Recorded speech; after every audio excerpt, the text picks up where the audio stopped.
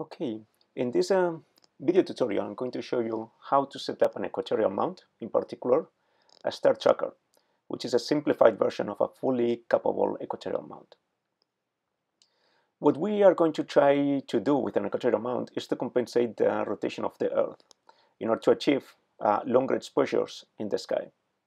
As mentioned in the current section of this training course, this is key to capture more details and faint objects of the night sky, like nebulous, galaxies, or globular clusters. The first thing you need to do is to level the tripod and the base of the equatorial mount. You will see that in the whole setup there are multiple bubble levels. You need to use the one that is closest to the equatorial mount base and use that as a reference. If you are in the southern hemisphere, you need to point the polar axis or the right extension towards the south celestial pole. The right extension, sometimes in the equatorial mounts, is referred to RA axis. If you are in the northern hemisphere, you will need the opposite.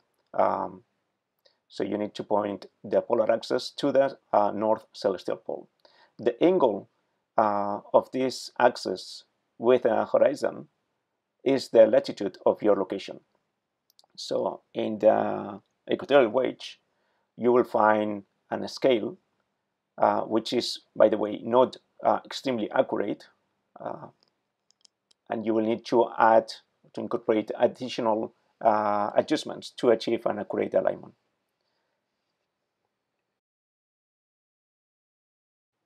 In order to do that, I'm going to use a Skylabs Polar Alignment Adapter.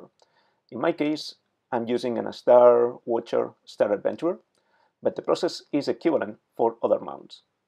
I'm going to explain how to set up this with other mounts and different phone applications.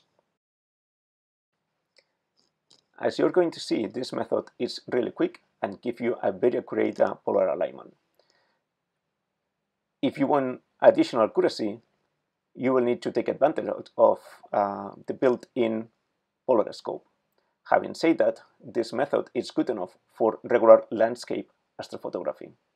From a fisheye lens or ultra-wide lenses to up to 200 millimeters, this should be able to provide the right performance. If you want to use a longer focal length because you want to use deep sky objects astrophotography, you should consider a more capable equatorial mount. Usually, for a standard astrophotography, you need a right extension and declination axis computerized, a guidance system, plate solving, and a different set of software stack.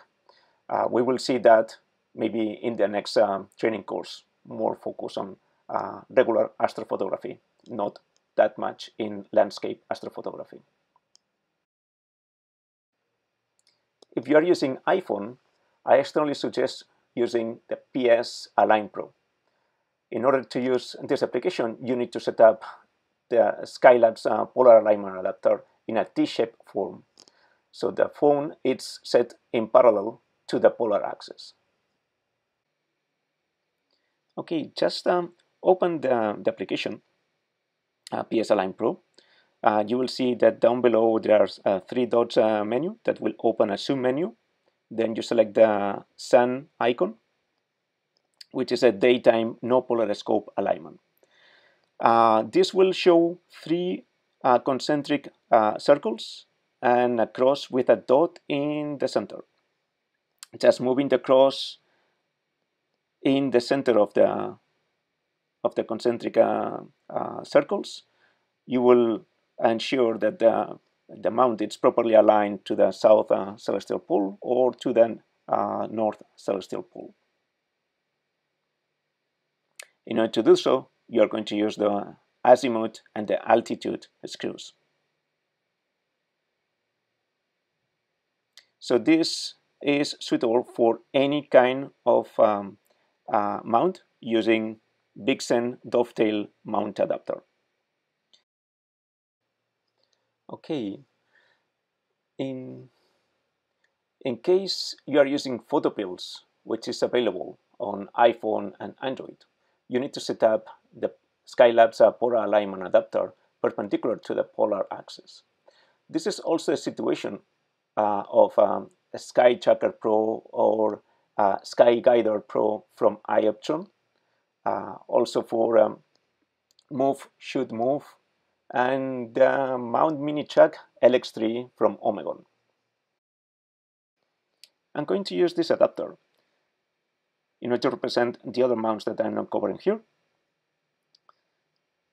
So as you can see, this will set up my mount in the same configuration as the other mounts I mentioned before, and it will set up my phone in a perpendicular way of the polar axis. In this case, the phone will point towards the opposite celestial pole that you want to align to. So if you are in the northern hemisphere, your phone will point to the south, and if you are in the southern hemisphere, the phone will point to the northern celestial pole. In this case, we are going to open PhotoPills, navigate down to Spot Stars, and now we are going to click on AR icon down below. This will provide a set of concentric circles and a dot in the middle, which represents the south celestial pole. As you can see, the cross aligned to that dot over there will represent the alignment, the red alignment of the equatorial mount. And as mentioned before, because I'm in the southern hemisphere, I'm pointing towards the northern celestial pole. And that's basically all you need to do. Just be careful when you plug the camera to avoid accidental misalignment. Remember, it is very important to balance the camera with the counterweight. When this mount is properly balanced, it works like a charm. The traditional polar alignment instructions are detailed in the next section of the training course, but there is no video tutorial about this topic. Please pay special attention to the calibration of the polar scope before you initiate the polar alignment with the polar scope. You will find more information and more details in section 11.3. Thank you.